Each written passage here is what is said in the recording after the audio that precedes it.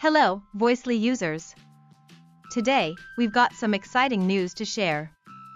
Voicely's voice cloning feature has just expanded its language capabilities. Let's dive right in and see what's new. After logging in, go to the voice cloning section, which you'll find right here in the menu. Now, notice the language drop-down menu. Click on it to see the available languages. Voicely has added an array of new languages, including Spanish, French, German, Chinese, and many more. Select your preferred language for the voice cloning process.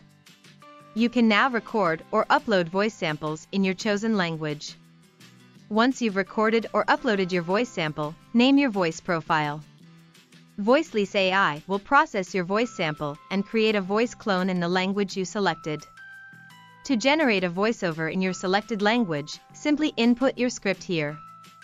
Choose your newly created voice profile, click Generate Voiceover, and Voicely will work its magic. You now have a voiceover that sounds just like you, speaking in your chosen language. Now, let me show you how to retrieve your audio file. Head over to the My Resources drop-down menu and select My AI Voices.